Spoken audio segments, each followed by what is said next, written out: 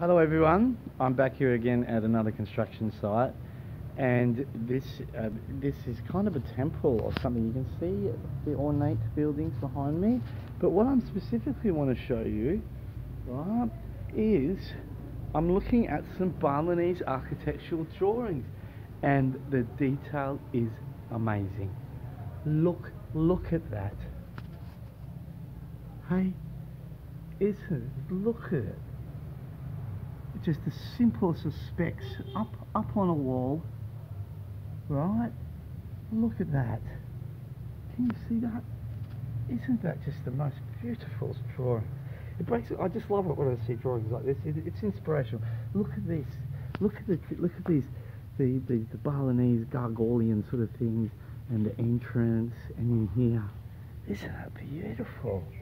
Oh, I've got to build something now here in Bali. That's just it. Look at this. Look at this as a hand drawing. That's probably the architect there, and they probably all mean something. You know, all this detail means something. This is the island of the gods, and this is like a little monkey dude up here, and you know, there's lots going on here. Look at that. Look at that plan view. It's amazing. Look at this altar of sorts.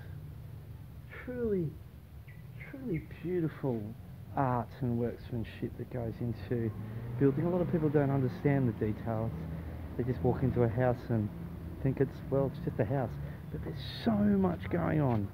So much going on before you even get out of the ground. So this is, I don't know if I should go in here. It looks a bit temple-ish, people around. But as you can see, this will be a big spot for ceremonies. And I'll just take you quickly over here so you can see the craftsmanship of the locals here, and it is absolutely divine. Huh? Look at it. Huh?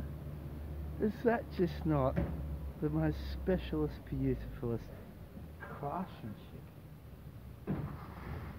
They look like they're cast, okay, right, not like the old school. They used to probably chip them out, so we won't get too carried away on closer inspection, but still there's a lot of work and detail that goes into doing these.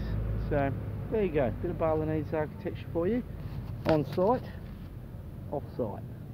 Keep the love rolling, rock and roll, yeah.